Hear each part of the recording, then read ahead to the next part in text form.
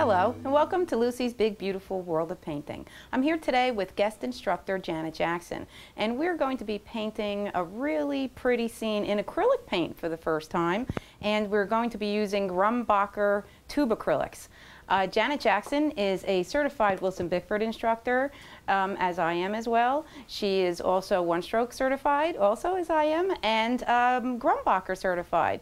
And we're just going to get started. I'm going to have Janet instruct me today, and we'll be painting side by side so you can see how both of our paintings turn out. So without further ado, here's Janet. Thanks, Lucy. What we're going to do today, as you said, is something a little bit different. We're going to be using acrylic paint as opposed to oil paint. Those two mediums are entirely different. Acrylic paint dries much faster. It's got a polymer in it, which is almost like plastic, and so it dries a lot faster. The other thing that's different about acrylic paint is that when you put it on the canvas, it does dry a little bit darker than what you initially see. But I think we are up for the challenge, and we're going to do it. Can you turn your, no, I will turn mine. I will turn the landscape, okay? Now this painting is what we're going to do. This painting is done by Lee Hammond, who is an American artist, an American author. I bought her book, and when I leafed through it, I found this painting, and I really liked it, especially because of her use of primary colors, blue, red, and yellow. So this is what we're going to do. We can use this background for a number of things. You can use it for a seascape, or you can use it for cactus in front of it, so a southwestern scene, but we're going to do the original one that Lee did. Okay, let's get started. The first thing we're going to do is put the land on, and to do the land, what we're going to do is mix a combination of the ivory black that you have on there and the cobalt blue. So we'll be using ivory, black, and cobalt blue for this. Now the reason we're using those two colors is because black, when it comes out of the tube, is really dulling. If you put some color with it, it will give it a little bit more vibe.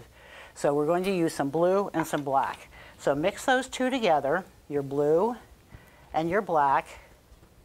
So it's a nice dark color. I mean, the emphasis is going to be on the black. And what you're going to do is go back and forth across the canvas to put that black color on.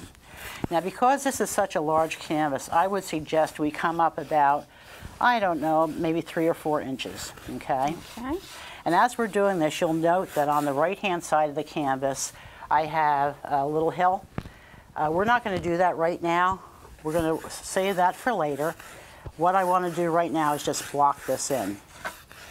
Now, because this is acrylic and because it dries so fast and we're under the studio lights, what I've given you is a spray bottle. And if you want to, you can use that spray bottle to mist your canvas and mist your paints also, because that will keep them wet. Very good. Okay? The one thing you do have to remember when you mist is if you mist on the canvas, you have to blend right away, because if you don't, you will get little dots, little white dots, and you don't want that. Okay. So you said we were using, I thought you said cobalt. Are we using this darker, the darker blue? Darkest. And is that the phthalo blue? It's either phthalo or cobalt. I can't remember which one we put on there. Yeah, I think that's the phthalo. Okay. The darkest. Yeah. Okay, so it'll look something like this. Now, as I say, this is just blocking it in, and then what we're going to do next is start putting the sky in. All right. Now the good thing about acrylic too, see how I just made this black here? It doesn't matter, because this will dry so fast acrylic can go right over the top of it. Okay, that was like a mistake, but I can cover that up with the next color that I put on there. Good. Okay. Now the one thing about acrylic paint too is that it's water soluble. And what does that mean? It means that you can wash these brushes out with soap and water. The other thing it means is that every time you're done with a brush, you have to put it immediately in a water bucket, because if you don't, what will happen is the paint will harden up on that brush, and if that happens, it's very difficult to get it fixed. You can, and I'll give you a hint about that later, but what you want to do is make sure you throw your brush right in the bucket. All right, the next thing we're going to do is start with the sky. Now what I use is Grumbacher Deep Red, and I'm going to use a clean brush because I don't want to go through the trouble of washing that brush out right now. And I gave you a number of brushes. Okay, so let's take this Grumbacher Deep Red, all right, And the reason I'm using that is because I like the way it reads against the black. Now, if you get some black in there, it doesn't matter, because as this dries, you can go back in and you can fix it any way you want to. Okay. And we're going to go up, what, about how many inches would you say? Well, you know what? It's a personal preference. Okay. When I first painted this, I didn't go up high enough, so I redid it. So I'm going to go up a little bit higher, maybe 2 inches. Okay, and this is a 16 by 20 canvas we're using today, so this is kind of big. It is big. Okay. There we go. All right, the next color we're going to use is we're going to use the orange. We're going to use Cad Orange. And that, again, is a Grumbacher paint.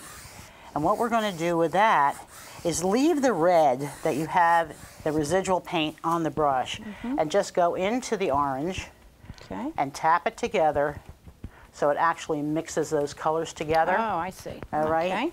And what that's going to look like is almost a yellow ochre.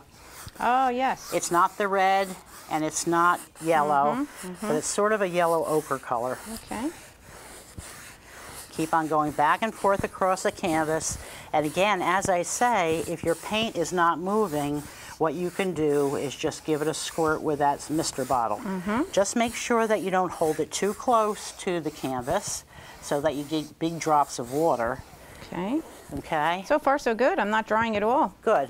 Yeah, we aren't. That's great. Now, the other thing we're going to do at this point is you're going to use the X strokes that we had talked about once before. We're going to use the X strokes between these two lines of color to blend. So just like you would do in oil, you do the same thing in acrylic. Okay. And as long as that paint is moving, you're okay. Okay? Very good. Yep, right. I have a nice blend there. Now, I think we've also talked about before, since you were my teacher, that you need to stand back about 6 feet and take a look at it to make sure you like it. This is a little dark for me, but since it's acrylic and it dries so fast, I can fix that. Now take your paper towel, all right, and what you want to do is just wipe it off, because the next thing we're going to do is put yellow in there. Okay. But you don't want to contaminate too much with this darker color that we have. So get some yellow, the Cad yellow, in the brush after wiping it out. Okay. And what you can do is just put the yellow above that ochre-ish color. Ochre-ish. Ochre-ish. There we go. New Right. color. Yeah. Mine is a lot higher, but that's okay, Doesn't right? matter. I was having a good time painting it back and forth. I Doesn't just kept matter. going. There we Doesn't go. matter. Because you look at mine, mine was almost half and half. This one will probably not be the same. But every time you paint a painting, it's going to be different. Yep, and that's good. Yep. And I'm doing X's in between And and X's in moving it back between. and forth. Okay. Right. I like the idea of having more color on mine, I think, than the blue. Make sure you're blending. I'm blending. In between the line, in between Okay. those stripes of color. Yep. Okay. Okay. Now what I'm going to do now is I'm actually going to wipe out a little bit of the yellow from the brush Okay. and add some white, because what I want to do is really jazz up that yellow to make it stick out some more. So what I'm doing is putting some yellow, some white on that brush and going up like this, and mostly using an X stroke now. I should Okay. say we're using a Wilson Bickford texture brush today. This is his small texture brush. And this it's brush my can do favorite. so many things with this brush. Yeah, you can use his brushes for both acrylic as well as oils. Yeah, very good. Okay. Now, what you want to do is stand back about 6 feet and take a look at it and see how Okay. it looks. And I can see from over here, yours looks great. Good. Good. Then I can get away without standing back Yes, right you now. can. Yes, you can. That looks really good. Thank you. Now, once again, what I'm going to do is use another brush. And specifically this time, the reason I'm going to use another brush is because now we're going to do our blues. And I guess it is phthalo blue and cerulean blue. And if you get blue encroached in the yellow, it's immediately going to turn green. So if you use this brush with the yellow on it, and you put it in that blue, you're going to have a big green paintbrush. So I'm going to put that in the water, and I'm going to worry about cleaning later. Okay. Okay. So let's take another brush, and we're going to start with the phthalo blue at the top. Okay. I'm going to come from top down now. Okay. So phthalo blue, tap it out. If it's getting dry, you can actually mist either your canvas, your palette, or both. So when you say mist, this is what we're doing. We're just taking Yep. whatever bottle we have extra and Right. just misting a little bit right over the paint. Right. Keep And it a that little will damp. make it wetter. Okay. Also, what we want to do is use X strokes back and forth across the canvas, but make sure that the corners of the canvas are the darkest. Okay. Because what that does is it leads the viewer's eye into the center of the canvas. So you want to make sure that those two corners are the darkest. Now, when you're done painting, if you realize they're not, it's easy enough just to go back and make them the darkest. Okay, because mine look the same so far, and I notice if I'm putting more paint on, it's not really getting any darker. Yeah, So I that's could always okay. wait for it to get dry Sure. and then go Sure. back and I Right. might be using too much paint, I think. And you can actually, when you get your cerulean blue on there, you can move the cerulean blue up into the phthalo a little bit. Okay, or maybe I could maybe put a little black in the brush to go in the corners and mix it like we did in the beginning. Yep. Okay. Okay. Now, what you're going to do is put some cerulean blue in it. Okay. Okay. And make your X strokes across there too. Okay.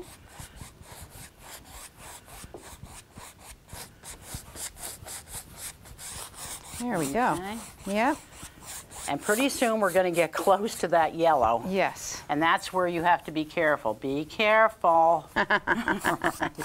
You're getting awful close. We'll have green in our sky. Yeah. But you know what? With cerulic paint, with acrylic paint, you actually can fix that. Okay. I mean, if you went over it by mistake and it turned green, if you let it dry for a couple minutes, you can actually go back over with another color, a white or a blue, and really fix that. All So right. it's not a tragedy. I'm trying to be careful. I'm going across here Right. and trying not to hit it yet.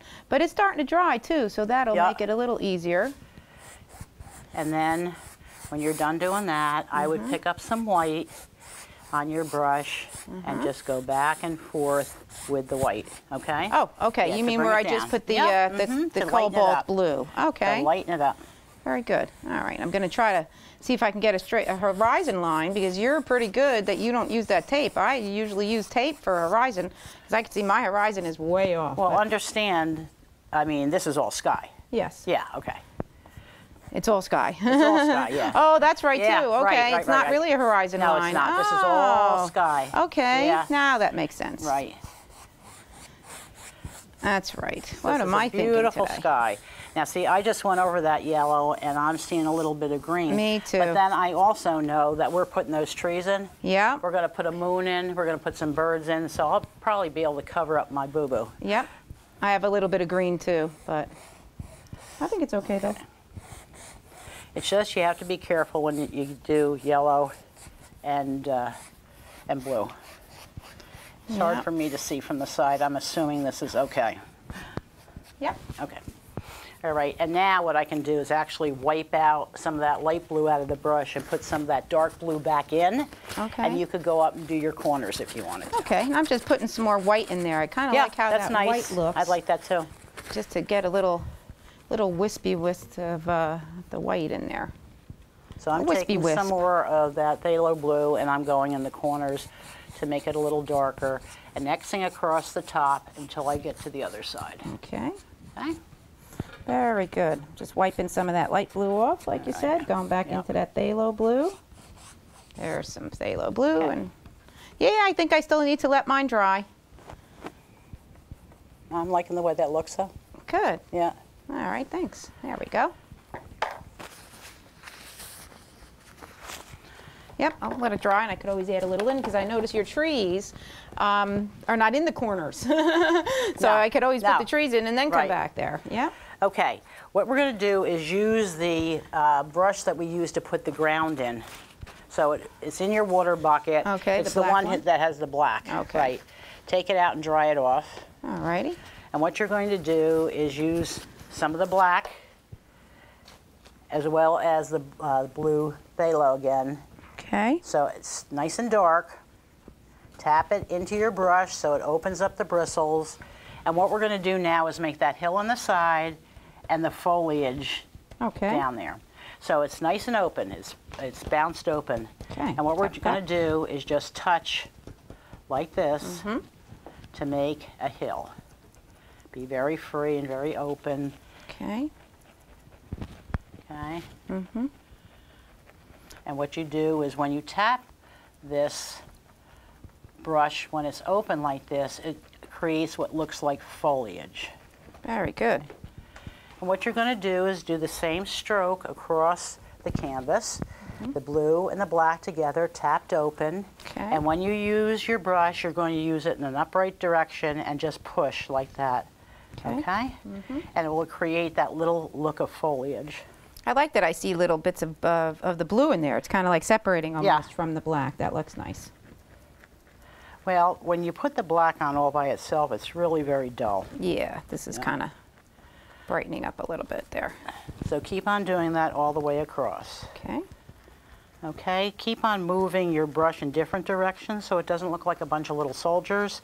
And remember, as far as perspective is concerned, if these bushes are small, it will look like it's further away from you. Right. If they're larger, it will look like they're closer to you. Okay? Okay. All right. Great.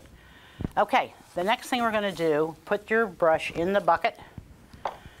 Okay, so it doesn't turn into a hard, mangled mess. Okay. And use your number 10 flat brush from Wilson. Okay. And what we're going to do is create those trees.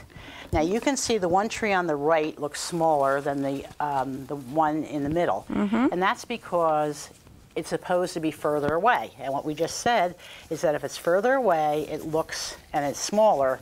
If it's smaller, that means it's further away. If it's bigger, it means it's closer to you. So let's work on the first one. Okay. The other thing is the rule of thirds in painting says that you should really, in your mind's eye, separate your canvas into thirds, like a grid. 1, 2, 1, 2. So it would be 9 different grids. What you should do is put your important elements on one of those thirds. So what I'm going to do is put that little tree on, in your mind's eye, that third. Okay. Okay. All right. So take your number 10 flat, mix the black and the blue together. Wilson would be so happy that I mentioned rule of thirds. Yes, yes. Right. Wilson, every year, once a year, Wilson has a certified instructor course in Watertown, New York, where prospective Wilson Bickford instructors go for a week, 5 days, and he teaches a wonderful course that Jen and I both took. And you learn so much, and he does that once a year. Usually it's in the summertime up there in Watertown, New York, and he stresses about that rule of thirds. So, yes. He just finished a class the other day. Yep. He just got done with one. Yeah. Oh, yeah, that's right. Now, my paint is getting dry. Okay. What you can do also is you can put your brush in the water. In the bucket. Yeah. Okay. Okay. And what you're going to do is just come down like this. Okay, that'll be the main trunk. When you are making a tree, make sure that you push harder on your brush as you go down toward the bottom, because that will splay open the trunk itself and be wider, which it's supposed to be, okay? Also make sure that it's not perfectly straight. I have a tendency to make mine like telephone poles. You don't want to do that. They should be a little bit generic and free. Okay. All right? Okay. Now, we have an option here. We can either put the leaves on, or we can set the second tree. I think a good idea would be to set the second tree. Okay. Decide where you want it. Now, in that case, I almost went all the way to the top of the canvas, so we can do that here too. Try not to make them too straight. Okay. I'm pushing, pushing, pushing as I'm going down further. There we go. Now, on a smaller canvas, I wouldn't use this big brush. I use the script liner. Okay. It's actually easier to make it crooked than to make it straight. You think? I think so. Not me. Okay. All right. So now what we're going to do, this is a little bit, you see yours is off center, which is good. Mine's a little too much in the center. Wilson would definitely yell at me about that. It should never be dead center, and mine is. So. That's okay. You got the lesson across. Okay. All right, the next thing we're going to do is use the script liner, okay? Because we're going to put the leaves in the trees. All righty. It's a number 2 script liner, short script liner. Right. I like to use the smallest one. Okay. And when you use a script liner, what you have to do is make sure it's very, very wet, and you have to move it around in the paint. So when it comes off, it almost comes off like milk or like ink. Okay. Now, if you're using oil painting, of course, you'd be using a paint thinner. But in this case, we can just use water. Now, I like to think of this as a road map of where you're going to put your leaves. So I tell my students, when you're doing this, think about where you're going to put your foliage. And then after you do that, you'll know where your foliage is supposed to go. Okay? Now, if you happen to not put enough in, and you say, oh, I really want foliage there, it doesn't matter, because after you put the foliage in, you can always go back and put more branches on. What I do when I'm using the script liner is I turn my hand and push down a little harder and then lift up the pressure. Right. So if you want to take a peek at this, I'll want to make it wet again. All right, so I'm coming in next to the puddle of paint, moving my script liner around, getting all that paint in there, holding it up. It starts to drip down a little to the bottom. Okay, so I'm holding my elbow up and I'm pulling, and now I'm pushing, but I'm turning in my fingers, and then I'm lifting. And then this way we get this kind of a, you know, knotty look, and it doesn't look so straight and swirly. Okay, so that's just a little script liner lesson there. All righty, Janet, back to you. Okay. Well, this is sort of tedious, but it's very important because, as I say, this is a roadmap to where you want to put your foliage. You want to make sure that when you make a tree, it doesn't look like a lollipop, all right? The other thing I've seen is them look like a pyramid. You want to be very free with this. Sometimes it's very difficult because we have a tendency to want to make everything perfect, but think about trees in nature. They certainly aren't totally round or look like pyramids unless they have been pruned. Okay, so we're going to put these branches in here. When you make branches, it's a series of Y's and X's, and also you have to make sure that the branches are not too short, because when they're too short, they don't look right. So what you want to do is make sure that you have enough water, enough paint on your brush, and make them long enough. Okay. Alrighty. Very good. All right. Now what we're going to do after this, to break up the monotony of making the branches, is what we're going to do is put the foliage on, and then what we'll do is go over to the other tree, and we'll make the foliage on there and put the branches on. Okay, we still have a few more minutes, so we can probably finish up this painting. Okay. I think we might have enough time. So you're going to put your foliage on the right tree and then go back to the left tree. Yes. Okay. So back to the texture brush. Right. And what you're going to do with that is you're just going to mix it again in the blue and the black. Okay. Okay. Tap it open again. Yes. Kind of tap it a bit. And what you're going to do is come to the canvas and just put in your foliage. Now, if you have enough paint on the brush, you won't have to push too hard. If you push too hard, what you're going to wind up with is a big blob of paint. And it's fixable, but it's not easy. So make sure when you load your brush that you've got enough paint on it so that that paint comes off. Again, we've talked about this before. Turn your brush in different directions, okay? And the most dense part of this would be in the middle of the tree. As you work toward the outside of the tree, where the branches come to an end, that would be the most sparse. But in the middle of the tree, it would be the most dense. Okay. Okay? Yep. Ah, looks good. Thank you. Looks good. Yeah. Okay, if you want to, you can start on your branches for your bigger tree. Okay. Okay, again, using the script liner and a combination of blue and black. Okay. And I'm dipping my brush again so I can get that, loosen up the paint there with the script liner. I'm rolling it, rolling it, rolling it. All right, there we go. Up, and you can see it got a little dry there. Now, I notice we're not using any blending medium or floating medium or anything with this, so we can just use the water. Yeah, you really can use the water. I've tried just about everything as far as mediums are concerned to make things blend easier and for the paint to move better. And really, the the water is the best. Yeah, I like using the water. Yeah.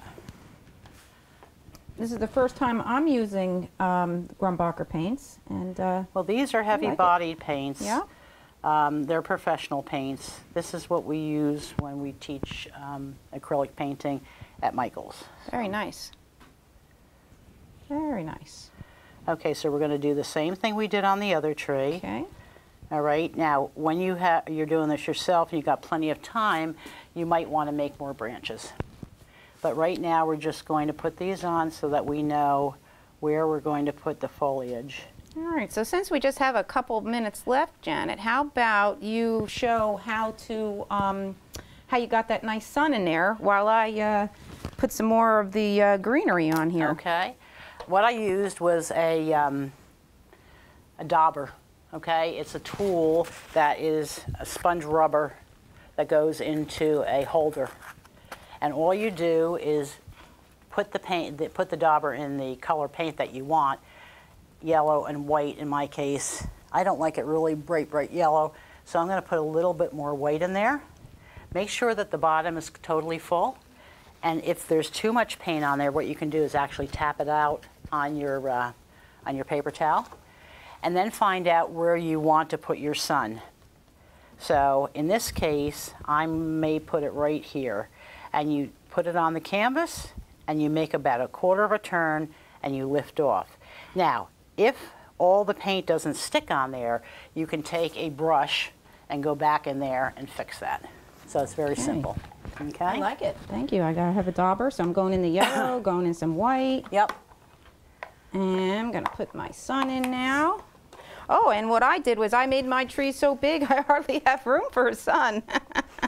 I may try to put mine in a different spot, Janet. Maybe not quite in the middle, but... Yeah, or maybe down further, or like it's setting maybe a little bit to the left. Over here someplace, maybe. Yep. All right, let's put it in here. Not your painting. You have to put it where you want to. There we go.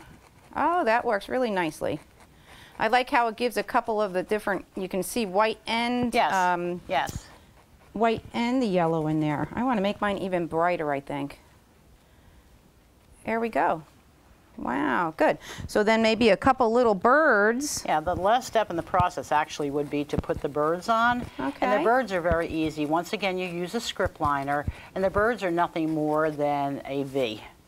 Yeah. So what you want to make sure of, too, is that you have an odd number of elements. So that's a rule, okay, that you have to have an odd number of elements. So 3 or 5. Yeah. But they say once you get over 5, the eye can't discern that it is an even number. So I don't know who they are, but that's what they say. Okay? So when we do just to wrap this up a bit, when we do the birds, we do what's called a lazy V. So instead of being a tight V, we open up the V. So I'm just going to throw a couple quick birds on here.